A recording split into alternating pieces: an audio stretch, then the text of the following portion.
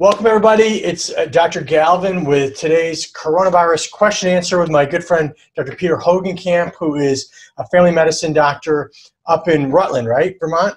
Rutland, Vermont. Rutland, Vermont. Peter and I have known each other for far too long. We actually went to medical school together, and Peter's wife, Lisa, was actually in my class. Peter was a year ahead of me, and they practiced up in Rutland, and Pete's been on before, and you guys have said some very nice things about Peter, and he's a great guy, and he's going to answer some questions with me. Also, check out Peter's book. We'll put a link in the show notes to his site. He's written a couple books, and he's got a brand new one out. So anyway, we've had a ton of questions. We decided to do it this way as opposed to Facebook Live because like Facebook Live is like getting a fire hose worth of questions that we have like 1 second to think about, and it's hard for us to really give good answers. So we've had a chance to look at the questions. And Pete, you want to get started? Sure. I was, by the way, I was looking through your website, and there was a ton of great questions. I'm really impressed at how people can really kind of process and synthesize this. It actually took me a long time to figure out, which are the best questions to answer. So I decided on the ones that kind of were current. And one of the recurrent questions was this talk about asymptomatic spread.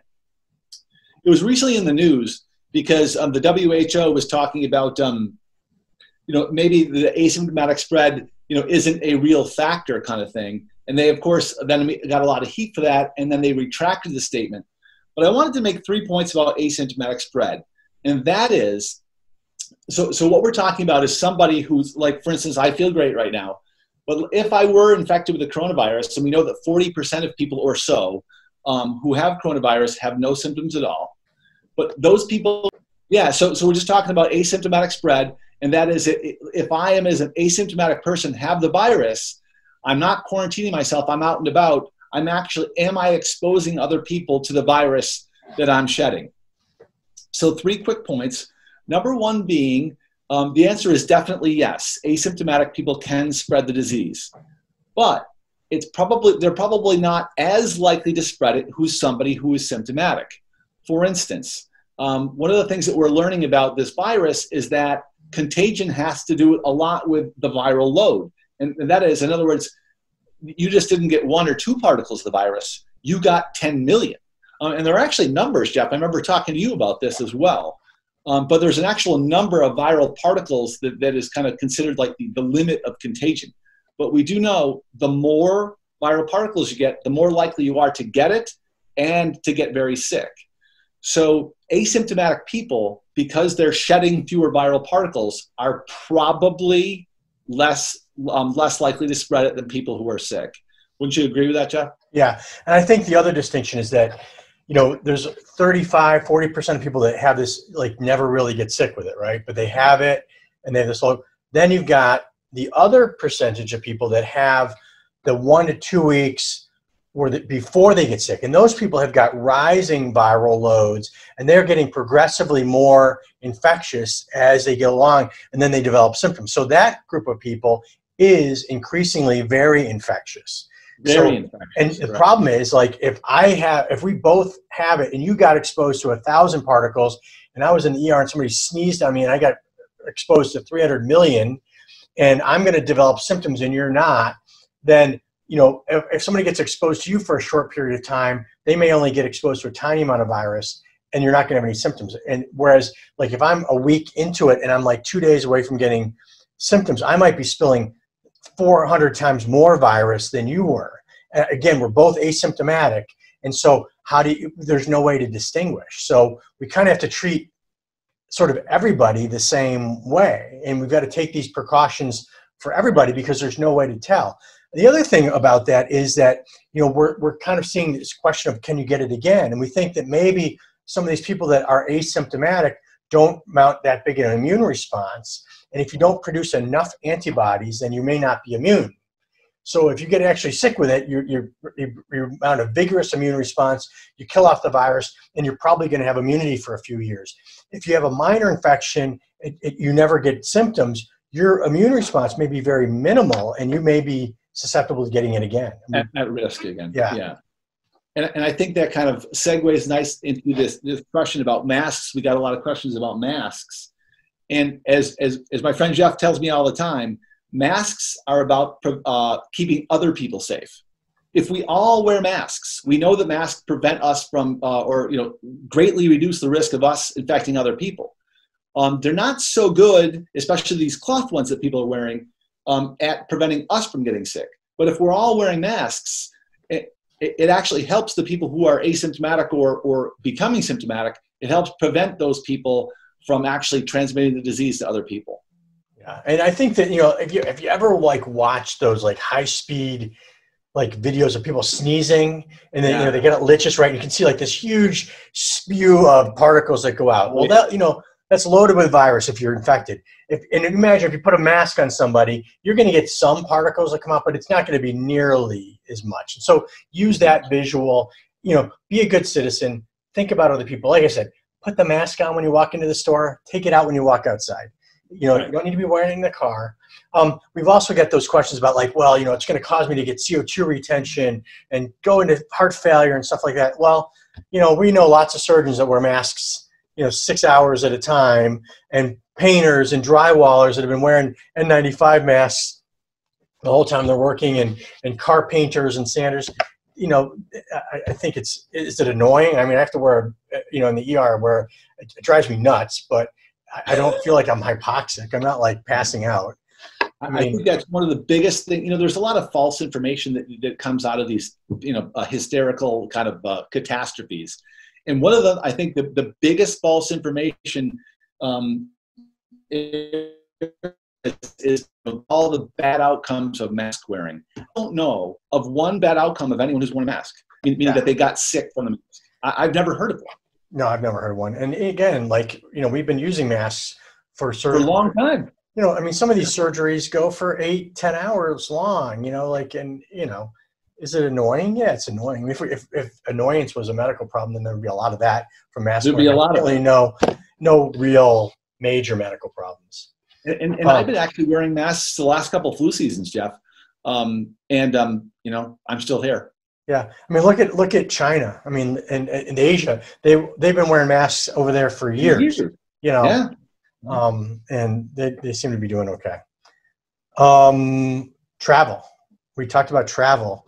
We had a lot of questions about people who are either traveling, want to go to the beach, they want to go to the mountains. What do you think?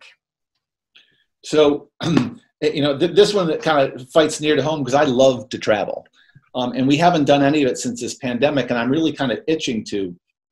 And so what I would say is, I think the traveling thing, you just have to look at each individual case and say, is this a good travel or is this a bad travel?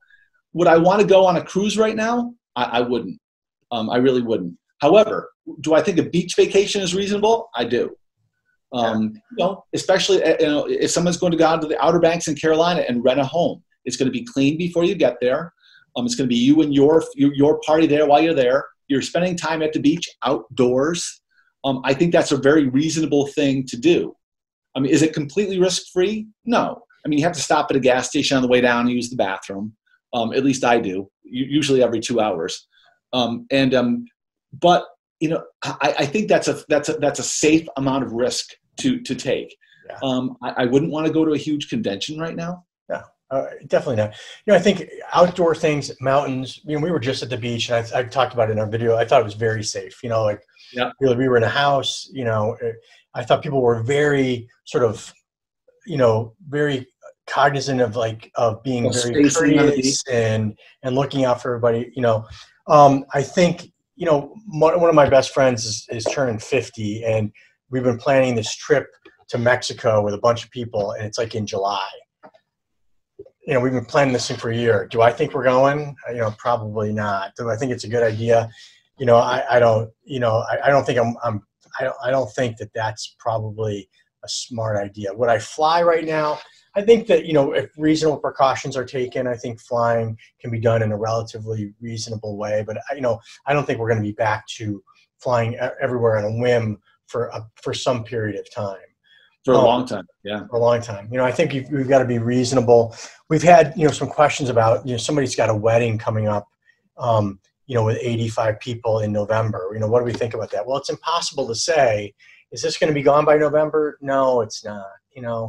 So, I think that planning any large event, I think somebody that was going overseas, like was going like a destination wedding, Jamaica, somebody had a bat mitzvah, things like that. I mean, I think any of those events, there's no way to give you an answer. Like I don't have a crystal ball, but, if you look at what numbers are doing, they're going up almost everywhere that's reopened. We're seeing rising numbers. As we would expect them to. As we would expect. We know that our overall risk is low of dying from it, but our risk of getting it is rising. The fact is we've got to live our lives, and it's a risk. But how do you minimize those risks? Well, we're going to have to look at these sort of mass gatherings. So mass gatherings are going to be the things that are going to drive it.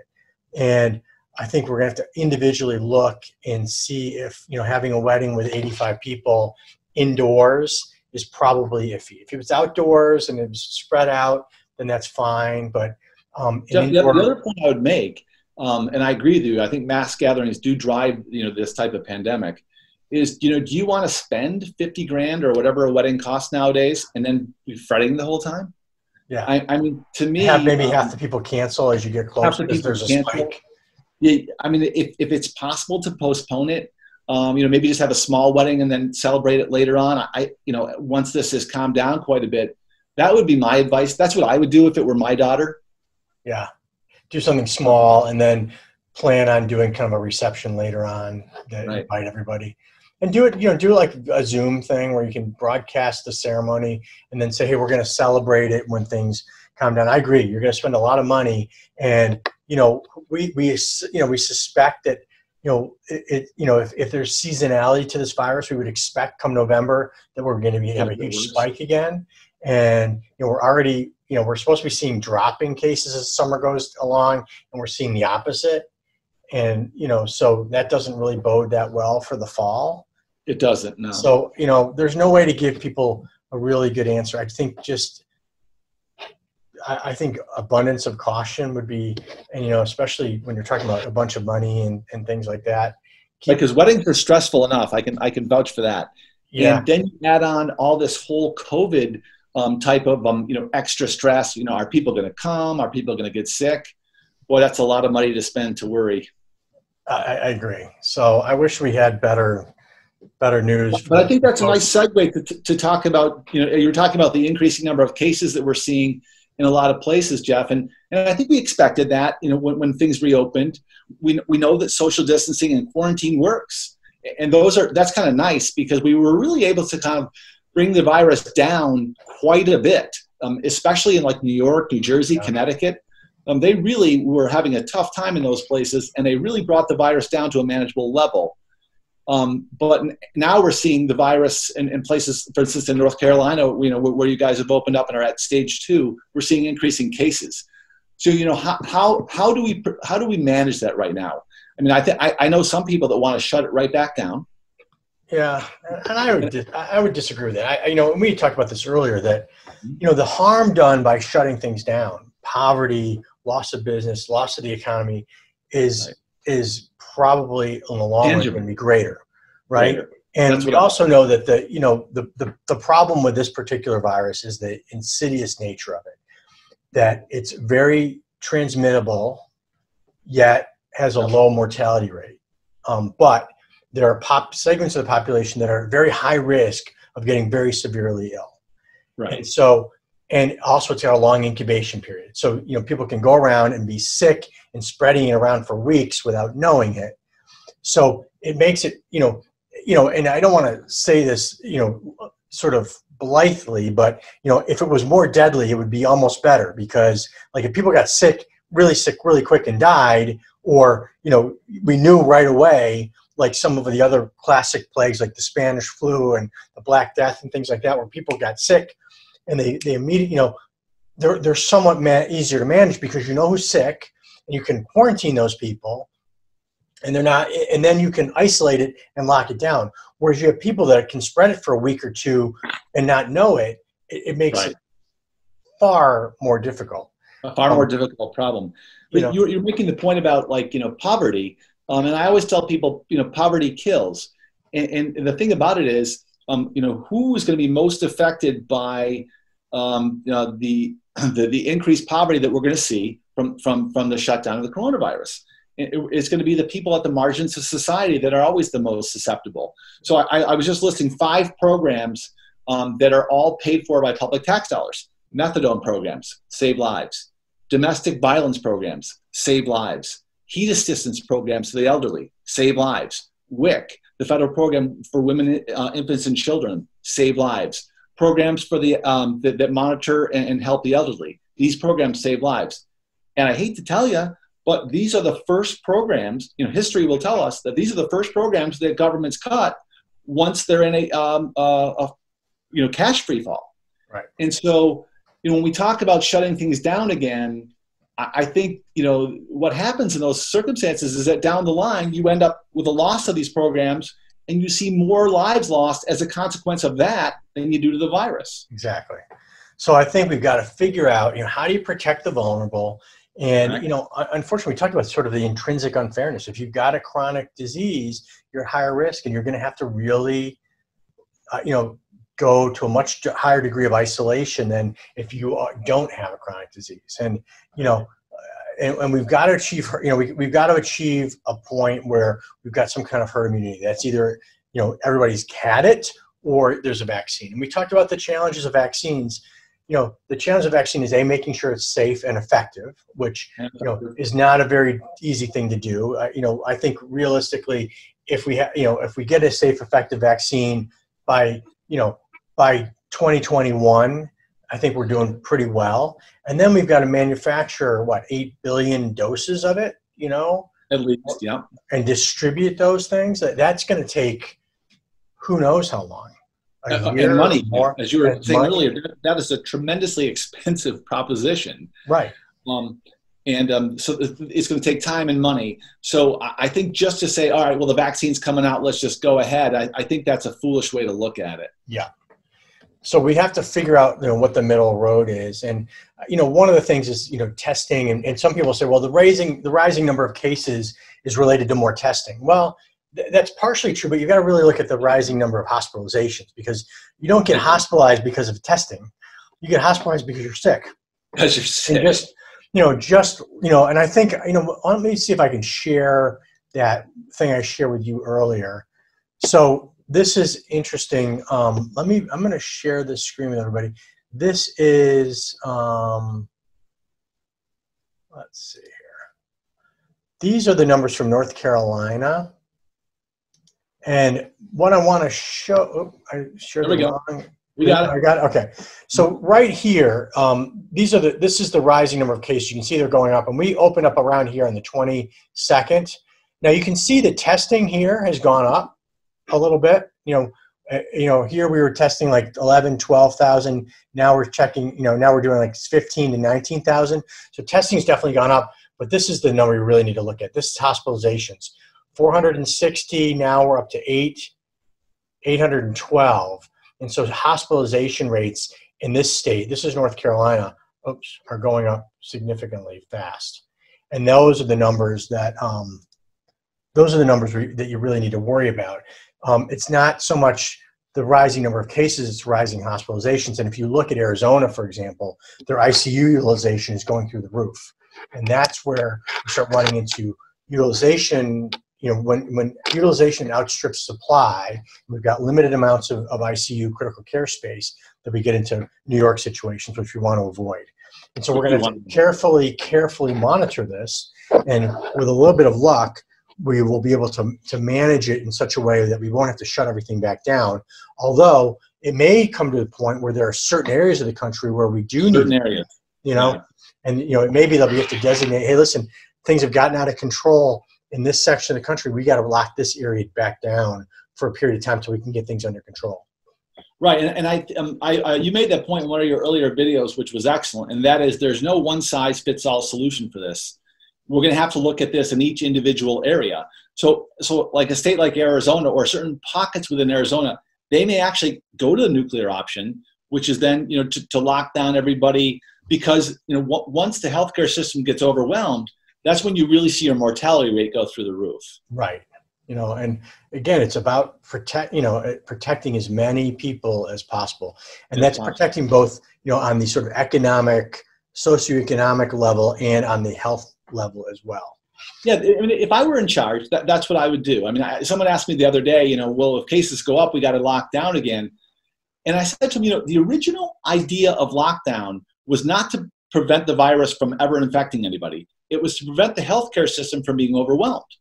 So here in Vermont, we certainly went the other way, where there was nobody in any of the hospitals. The hospitals had record, you know, vacancy rates.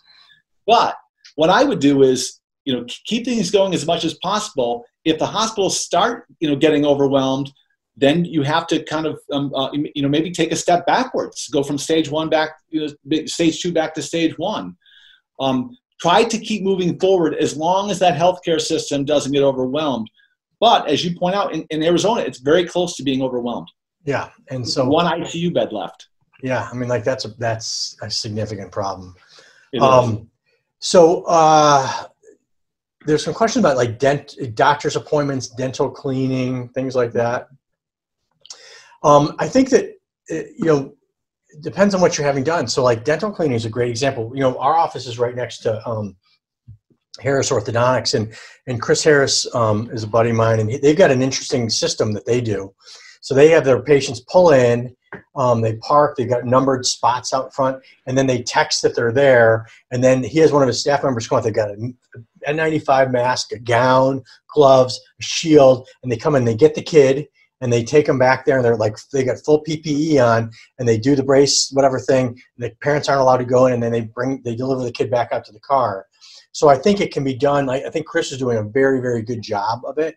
So I think if you're a dentist or whatever, you know, if you're doing something where it's a procedural type thing, if they're taking adequate precautions, I would feel very comfortable going to that. If you go in there and like nobody's wearing any gloves and like, you know, then I would be concerned. Yeah, I've been to get my hair cut. I haven't been to the dentist yet, but one of my best friends is the dentist, and they're going, you know, the whole 9 yards in terms of, you know, keeping people safe. And in those circumstances, you know, I tell people I would go ahead and do that. So let's talk about schools, because this is a huge area. I have 2 school-age kids, so I'm obviously very interested. I'm a big proponent for reopening schools in the fall. I think, you know, it goes back to the conversation we had earlier about weighing the risks and benefits. There's a huge risk. There's a huge negative to not sending kids back to school. And, you know, Jeff and I were talking about earlier, but we understand that kids act as the reservoir of this illness. We know that even though this is a population that doesn't get very sick, we're not going to see that many deaths among school-age kids, that they will transmit the virus to other people. But I think, you know, we have to realize that the virus is here. It's not going away. We're going to have it for probably at least a year or 2. And I think we have to manage our lives as best we can and move forward as best we can despite it. Closing schools to me seems like a draconian kind of thing, with huge negatives. But that doesn't mean that we can't change, you know, the way we do school. You know, Jeff, you had some ideas about, you know, every other day kind of thing. To limit, class sizes, or also to, you know, sort of assess each household. So if, you know, if you're in a household where you've got young kids, you've got young parents, nobody's sick, your parents don't live, you know, there's nobody that you're in contact with that's at risk, then, you know, why not let those kids go back? No restrictions. You know, if you're in a household where, you know, you've got a parent who's, you know, immunocompromised, undergoing chemotherapy, well, maybe that kid needs to do remote, you know, right. Like, or if grandma's living at home, she wears oxygen. Yeah, like, you know, and the other thing is that maybe you do a combination of, or maybe you do an assessment like, okay, we've got X percentage of people that are at risk in our local population, so we're gonna do half online, half, you know, live, and we're gonna split the school in half, and like half the kids will come in one day, the other half will come in the next day to kind of limit the, you know, the numbers. I mean, I think, but I agree, we got to get the kids back to school. You know, my son's girlfriend is a high school senior.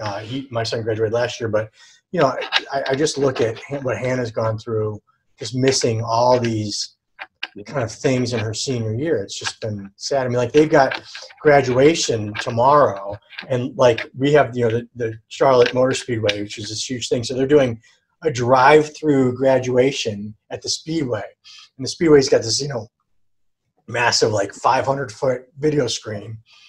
But every family's allowed to have like one car, and that's Hannah's graduation, and you know, it's kind of heartbreaking, you know, and you know, those things, you know, are, you know, school is so important, especially younger kids. Like, you know, how do you teach a first grader online? I mean, like I have we have friends who are elementary school teachers, and they're doing a great job, but they've, you know, shared their frustration. Like, you know, it's not the same. They're doing everything they can, but like, you know, these kids need more than that. And so we got to get kids back to school. The question is, how do you do it safely? And it's not about the kids. It's about who the kids are in contact with. And you know, I was talking to this one person, and she was telling me, well, you know, then it's going to be on your head, you know, if one of these kids dies. And I was trying to kind of talk her out of that philosophy, because, you know, people are getting sick with COVID. People are dying every day. We've had, 114,000 deaths? And that would have been a lot worse had we not shut things down. Yeah. But, you know, when we talk about managing this crisis, we're talking about minimizing deaths and maximizing, you know, normal life as much as possible, normalizing the economy for the reasons we talked about earlier. But it means accepting a certain amount of death and suffering. We're trying to minimize it, but we're going to have to accept some. We can't exist in a world where no one gets COVID. Yeah, and it's not going to happen, you know. It's not going to happen. One of the things, there was an interesting question about elevators, and when we were talking yesterday, we were talking about elevators, you know, and you know, elevators, like we talked about, you know, infection is related to exposure plus time. So if you're in an elevator and you're like going down one floor, and you're in that elevator for, you know, for 2 minutes, and you're wearing a mask, and the other person's wearing a mask, like it's probably pretty low risk. If you're in New York City in a skyscraper and you got to go down 100 floors and you're on that elevator for, you know, with 20 people, like that, you know, for 3 or 4 minutes. Yeah, that could be a risk. And you're probably not going to walk down 100 flights of stairs, you know, to avoid that risk. You know, right. So I think the elevator question really comes down to how many people are on the elevator with you. Try to, you know, distance as much as possible. Make sure that they're wearing a mask, and hopefully minimize the length of those trips. And it might be that if you get stuck on a crowded elevator, you know, hit the button and get off and wait for the next car. Right. But I mean, you know, I take an elevator ride around here, 4 or 5 floors. I was talking to this one person who literally lives on the 30th floor of a tenement building down in Brooklyn. And, you know, you don't walk 30 floors down to get the mail. I mean, you're just not going to do it. So those things become a big issue. Her solution was to reverse her life. And that is to live at night and sleep during the day, because then she can take the elevator down in the middle of the night, most likely without anybody there. Yeah. And, you know, those tenement elevators, like my wife's, you know, my wife is, family lives in the Bronx, and like we were down there, you know, around Christmas time. We went to visit some of her cousins, and like they live in one of those big tenement buildings, and you know, those are not like the normal sort of like elevator in like a high rise like office building. Those elevators are like, you know, tiny, like they're small. They're small. Like you're kind of in there like sardines, and so that's, you know, I think it depends on the elevator. You want to try to minimize that. I'm just looking through some of these other questions. We were talking a little bit about, I did a thing about the vascular idea about, you know, whether there's endothelial dysfunction, and we talked about ACE inhibitors, ARBs. Somebody asked about whether, you know, hypertension being a risk. Is it a risk if it's treated or untreated? I certainly think that it's a much lower risk if it's treated, much higher risk if it's untreated. In terms of taking statins, I wouldn't put somebody on a statin or any of these things if you know, to prevent COVID. But if you have those underlying problems, you want to be maximized on your medicines. We think that ACE inhibitors and ARBs may be protective. I think there's a lot of data that you know, we don't have those randomly controlled trials yet to really answer that question. But I think you and I both think that there's probably some protection there. If you're on those medicines, make sure you're taking them. But neither one of us are really thinking they're not going to prevent people from getting it, and we're not going to. I've had that question to me, like, should I start this ACE inhibitor or the statin now to give myself lower risk? And I told the person, unless you have untreated hypertension or untreated hypercholesterolemia, the answer is, in my case, would be no. Interestingly, Jeff, a talk that you and I talked about before, and that is this whole idea of chronic disease. People with chronic disease are at higher risk for having a severe case of COVID. Well, but people with chronic disease have been at higher risk for death and suffering for various reasons for a long time. Yeah. This is just kind of highlighting it, or it's bringing it to people's attention. So I had a guy the other day, we were talking about it, and I'm like, I'm glad that you're using this COVID to try to get into better health. Right. However, I've been trying to get you to manage your chronic diseases better for a long time. So one of the things I think is good about this is that it is bringing to attention, the whole idea of managing chronic illness and doing a better job of it. Yeah. This is my lovely wife, by the way. Hey, Lisa, what's up? Hi, Jeff. How are you doing? Stick your head back in here and say hi to everybody. Yeah, here. Oh, I thought it was just you two. Yeah. Hello, everyone. Lisa Hogenkamp. Lisa, what's up? Not much. So I hijacked her office, so she was just coming in to getting some records there. So I'm trying to put a positive spin on COVID and come up with some things that are actually good that this epidemic has brought out. And again, one of them, in addition to the fact that I've got people paying now more attention to their chronic disease, I've got a bunch of people that have quit smoking, because they realized that smoke are at risk for complications. But also, I think we're just paying a greater, more attention to hygiene. Yep. I had a guy that told me he really never washed his hands in the last 10 years. That when he showered, he would clean himself, but otherwise, he didn't wash his hands after using the bathroom. He didn't wash his hands before he ate. And this is just the way he lived. So I think we're bringing, and washing your hands is probably the best way to prevent getting infection.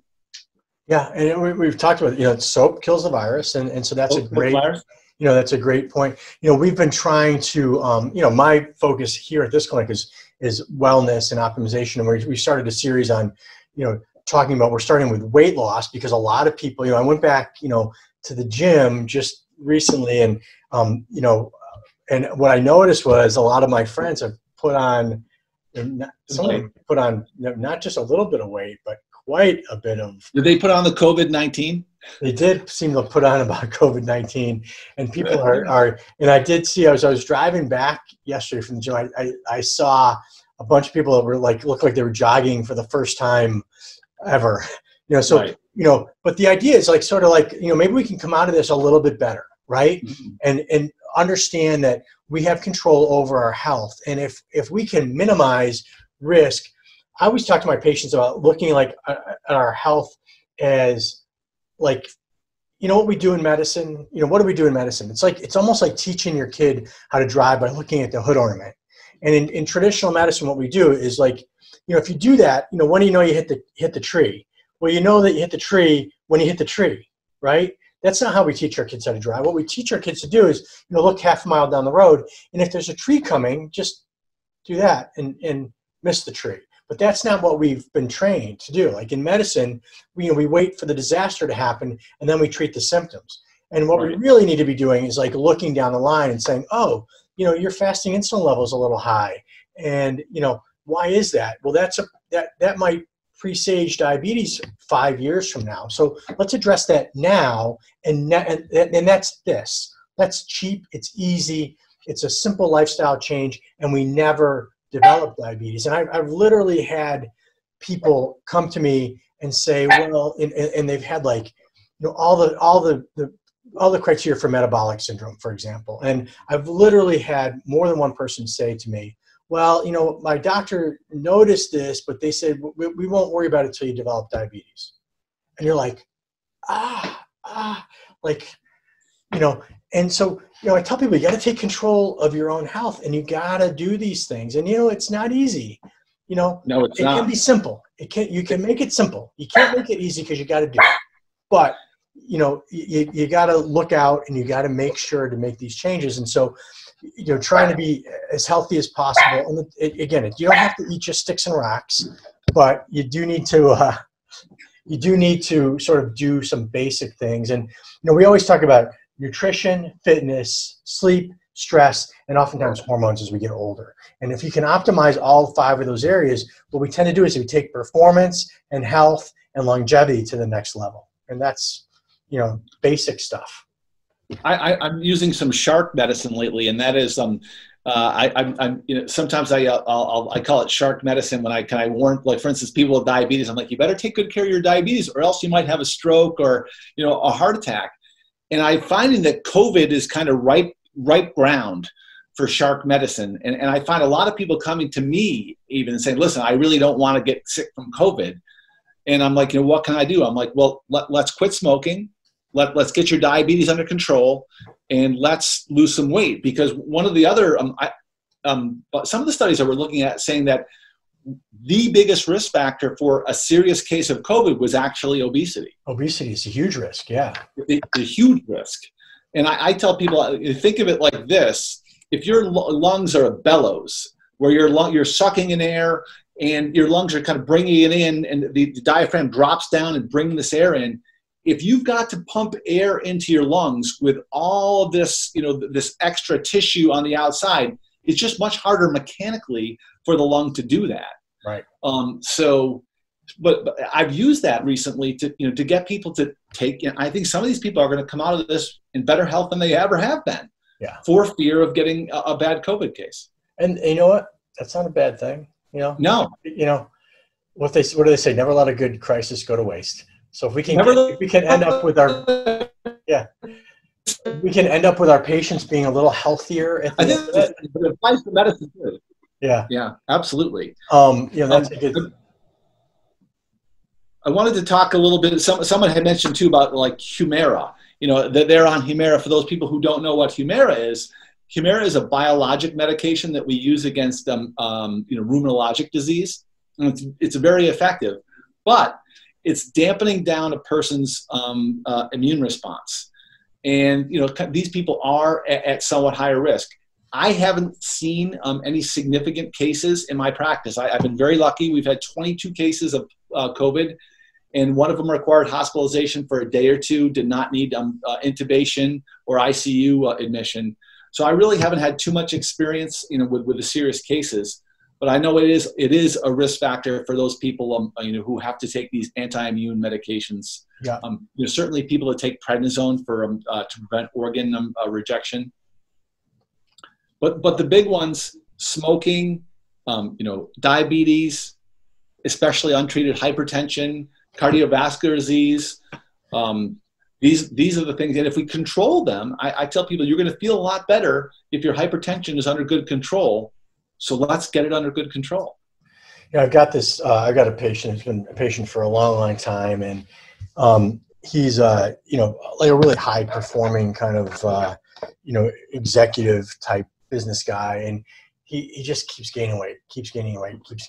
And I've been on him like over the last 5 years. We probably tried him on a weight loss program multiple times, and he just never, like, it doesn't matter like what we do. If you don't do it, you're not going to get any results. And right. So I don't know what it was, but for whatever reason, he finally, a couple of weeks ago said, dude, it's just getting, it's just, I need to do something. And so I said, listen, we've done this a bunch of times, and I go, I'm glad, we're always here, but like, the missing link is your participation, like real participation.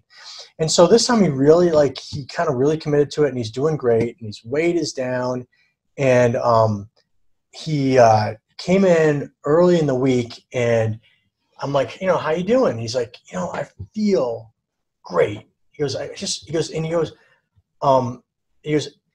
and I remember something you told me a long time ago, and I totally get it now. He goes, you told me that sometimes people tell you that they didn't know they were feeling bad until they felt good. And he goes, that's exactly what I'm feeling. I go, I didn't realize how bad I was feeling until I started feeling good. And I feel like so much better. And so he's like really motivated. And sometimes it's hard to figure out what it is that clicks that switch. but I'm really confident that he's going to kind of do really well this time, even though we've had like fits and starts over the last, many years. And, but he's starting to feel good. He's seeing the results. And so that's, a big part of it is when people start seeing those results, that's great. Jeff, one of my buddies does a lot of dietary management, and he's actually a physiatrist, but he does a tremendous amount of weight management, and he's found that to be very successful in his practice. And when I ask him, what the best diet is, he always comes out with the same response, and that's whatever one you stay on. One that works, right? Because the truth of the matter is that almost all diets work. It's just a question of staying on them. Yeah. And which is one of the reasons why I'm a big believer in like the hunter-gatherer diet, which has worked great for me because I like all the food on it. Yeah. And I would say that I would give you an opposite answer. I would say that no diets work. That no diets by themselves are like, an artificial, like I've got to do this diet. And then there's like an expiration, like I'm going to do this diet and then I'm going to go back to where I was before. And what I believe is that like you make lifestyle changes, and it's lifestyle changes that work long-term. And we consider diet a 4-letter word. We don't talk about diets. What we talk about is lifestyle changes. And we want to find the lifestyle that's going to work well for you.